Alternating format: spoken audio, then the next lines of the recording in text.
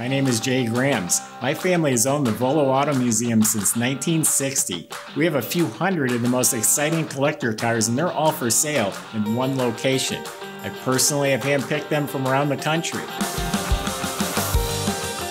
Welcome to my sales shop. Come on, let's go for a spin. We have an amazing find right here. This 1971 Charger 500 that you're looking at, beautiful car.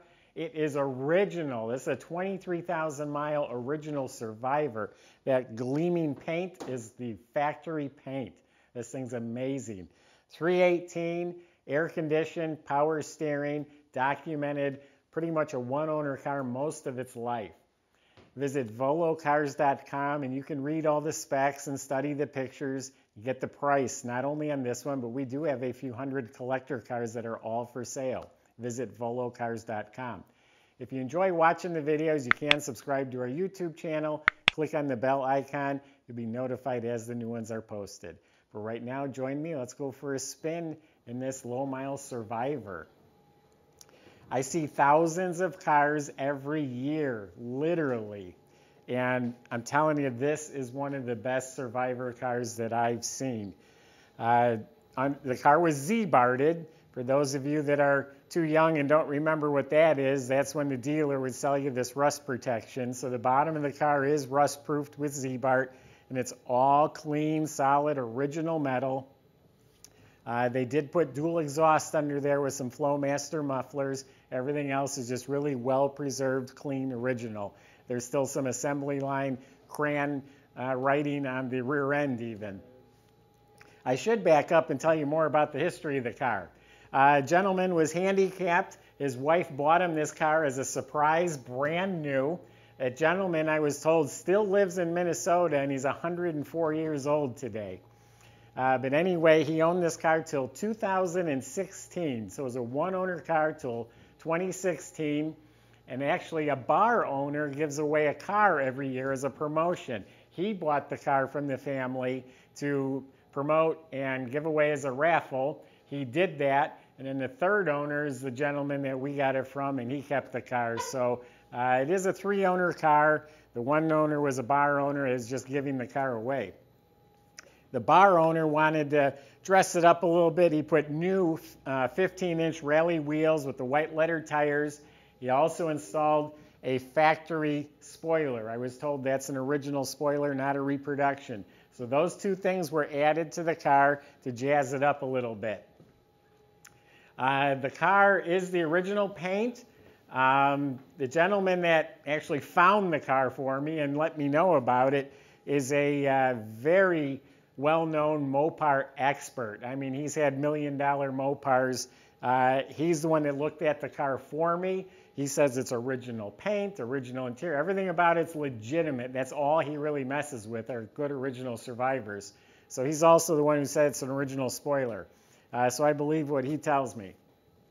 Anyway, the body, I'm going to say is mint. It's absolutely straight everywhere you look. The paint is original. It's hemi-orange. It's slick. I don't know if they got it ceramic coated or what, but it's like nothing would stick to this thing. It is slick as can be. It's all the original paint. Standing right here, it looks like it would compete against any show car. If you do get up on it, there are a number of little nicks, various places all around the car. They do not stand out, but they are there. Here's two nicks, scratches, I should say. But it's original. It's got to have a little patina, a little story to it.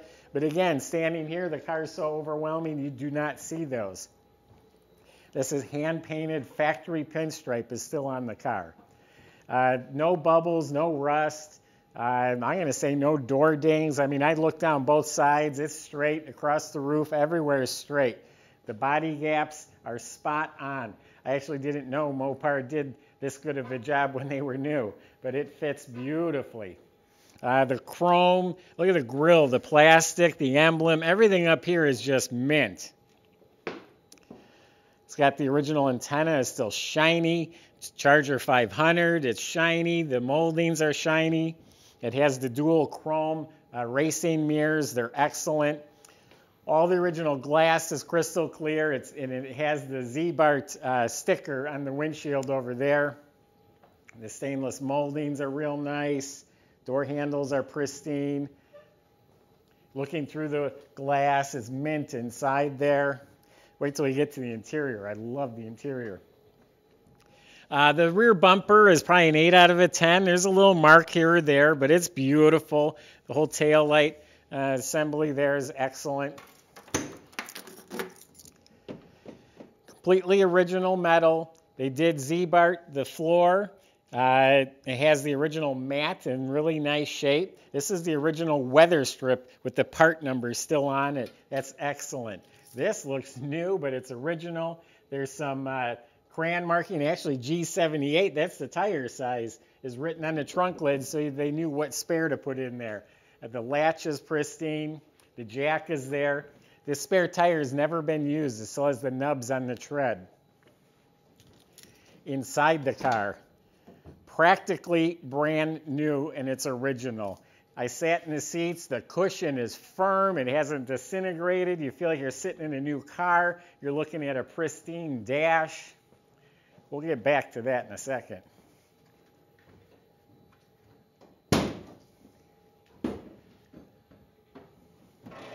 The 318 motor, you'll hear it in a minute, just runs smooth as can be. Someone did very carefully touch up the blue on the engine. They did a nice job, but it's all original. The air cleaner and the tubes and the vacuum lines and the heat riser and the shields and all that's original. It does have factory air, so has some of the original stampings on a couple of the different parts still. Also has power steering. But this is a white interior and it still looks practically new.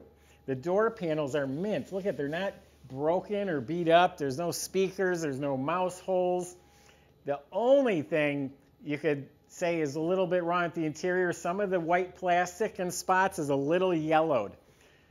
If you wanted to, and a professional upholstery guy or body shop guy can easily re-dye that, but you might want to leave it original. See, that's a little discolored in a couple places. But there's no wear. There's no mint. No wear, no damage. It's straight. It's not warped. The steering wheel, it's not worn at all. The dash pad is mint. The instrument panel is pristine. The chrome around each gauge is sparkling. The knobs, the vents, the lenses are mint. I opened the glove box. The light works. The glove box liner has a factory OK stamp in there. There's also a tag they found under the seat that says OK. The original carpet's mint. These are bucket seats, and that's a buddy cushion. You fold it down, you got a nice cushion armrest, you fold it up, it's like a bench seat, but those are bucket seats with the optional buddy cushion. The original trim tag, his fender tag, has never been off the car. He did add cruise control. This was added by the original owner a long time ago. It does have a cruise control. Everything in here looks complete and proper. It still has original hoses and belts. That's what the Mopar expert told me. The hoses and belts. I think the heater hoses might be changed. There's still paper tags around some of the wire looms. Original radiator. The headliner's mint, the dome light works, the mirror, the visors are mint, the buckles on the seat belts are mint, the original radio. Aside from a couple spots where it's a little discolored, I'm going to say the interior is about as perfect as you get. We have paperwork. We have the original invoice, the original sales contract, the original build sheet, oil change sticker. It had 16,000 miles on it back in '94. You don't come across an original like this too often. Door jambs are mint. Weather strips are soft. Everything, the pedals, the high beam dimmer, everything in here is just mint.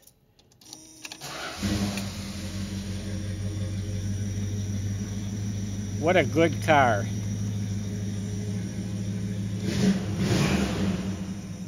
I mean, doesn't it just run spot on?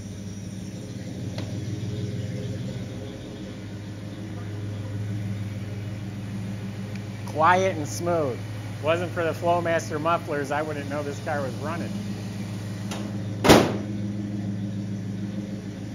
If you watch my videos, you know I love it when a door shuts real nice. It's just a solid thunk.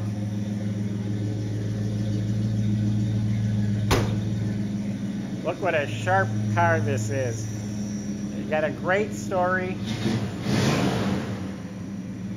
Speaking of story, even the key buzzer works. You can barely see it. I wouldn't have noticed if I wasn't told, but there's like 2 circles. He had suction cups with a handle. I said he was handicapped, and he would use that handle to help himself get into the car.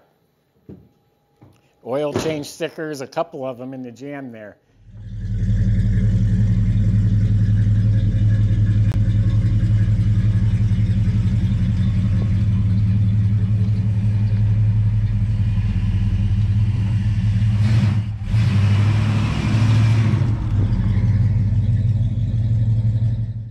Anyway, I was going to say I talked too much, but no, I can't talk enough about this car. This is a rare opportunity. If you like originality, don't wait. This car is going to sell and you're going to miss out. It's a good looking car too. Usually you get an original Survivor. It's some brown 4-door that no one wanted to drive. That's why it sat in the barn so long. This is a car that I'm surprised it didn't get more use, but the story explains why. Anyway, go to volocars.com. I just gave you my honest impression of the car. Plenty of ways on there to contact the salesman. They will answer any concerns or questions you have about the car, the process, financing, delivery. They'll help with all of that. If you just enjoy watching the videos, thank you. And you can subscribe to our YouTube channel, click on the bell icon, and you will be the first to see the next one posted. Thanks for watching.